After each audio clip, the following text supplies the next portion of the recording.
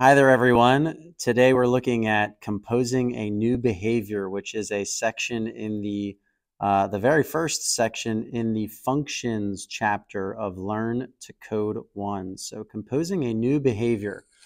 And the goal of this section, as it says on the left here, is using composition to turn to the right. So what is composition? Well, in coding, it says you sometimes have to solve coding problems by combining existing commands to create a new behavior.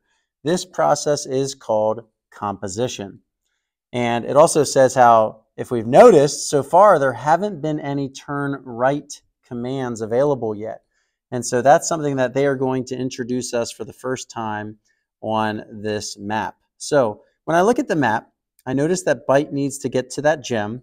And it looks like we're going to have to go straight for a few tiles until we are eventually going to need to make a right-hand turn. So if I tap to enter my first amount of code here, I know I need to move forward. And it looks like 1, 2, 3 forward commands to get to the bottom of the steps. So if I run that, I should be at the bottom of those stairs, which is where I need to be.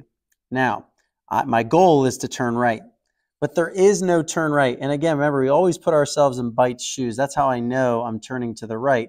I can't turn left. That's not going to get me anywhere that I need to go. But if we think about it for a second, if I did not just one turn left, but 2 turn lefts, wouldn't that get me 180 degrees back to where I went or where I started? So I actually want to add a third one, because if I add a third turn left and run this, this should turn me in the direction of the gem, because I didn't go 4 times. 4 times would be 360 degrees, since each of these rotations is 90 degrees, just to throw the little math connection in there.